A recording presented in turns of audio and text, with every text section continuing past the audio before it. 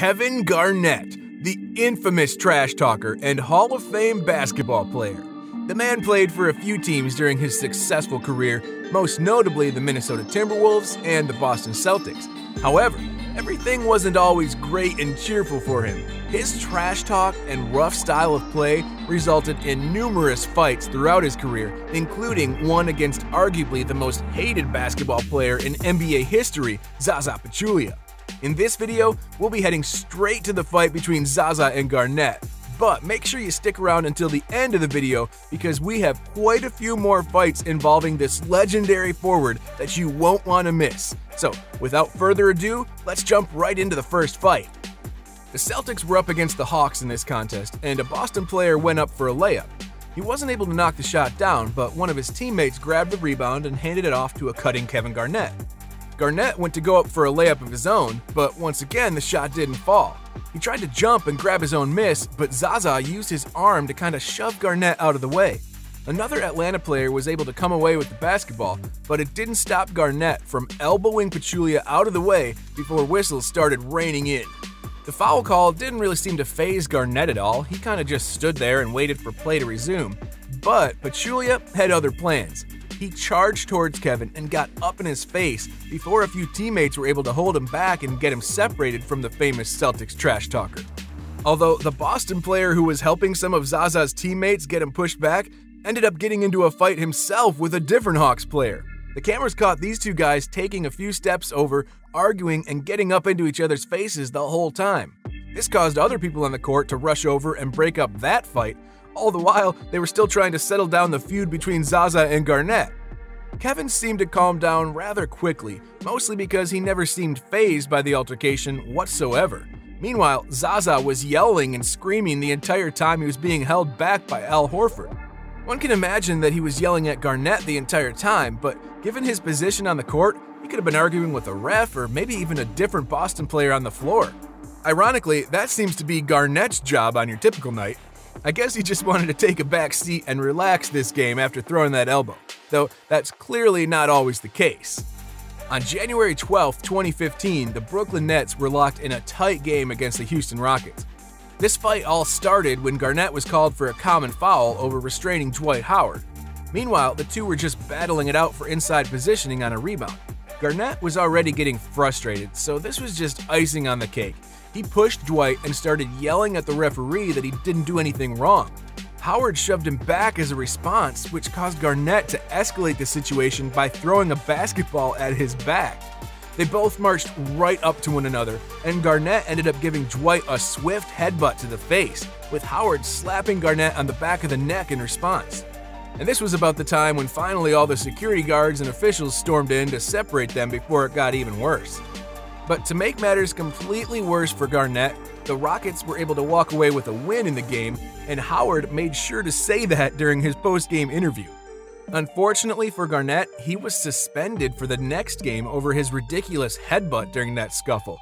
And Howard didn't escape the altercation either, though. He was fined $15,000 and got a technical foul.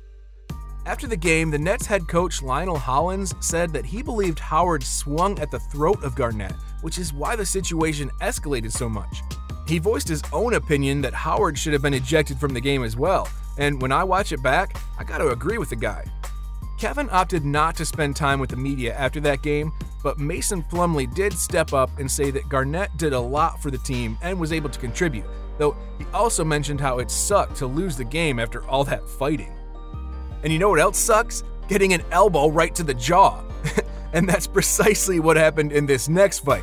The Minnesota Timberwolves were up against the Sacramento Kings in this particular game with just under a minute remaining in the third quarter. During the middle of the play, Garnett was knocked to the ground and missed the entire next possession because he was pretty slow to get back up.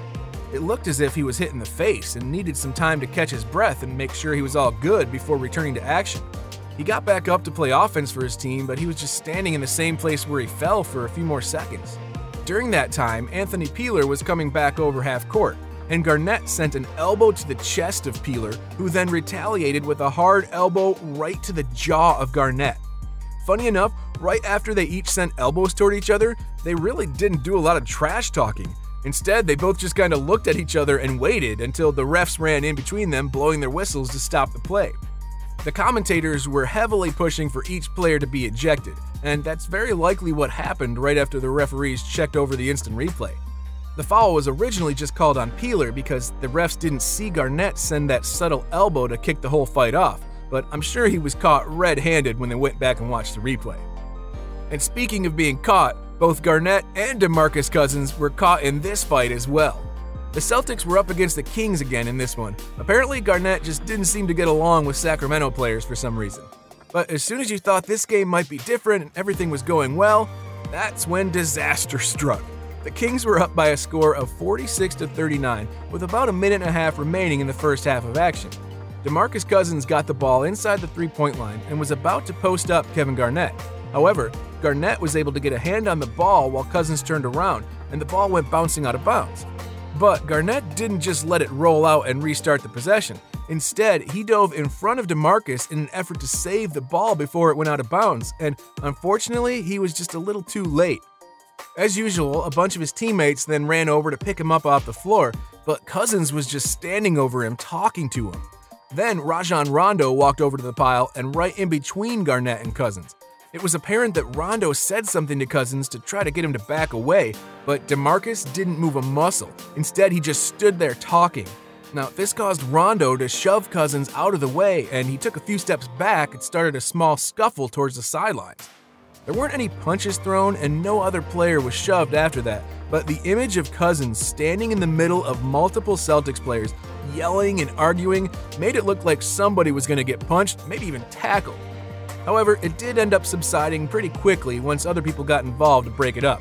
And there wasn't much punishment dished out for this incident either. Only Rondo was handed a technical foul for the scuffle.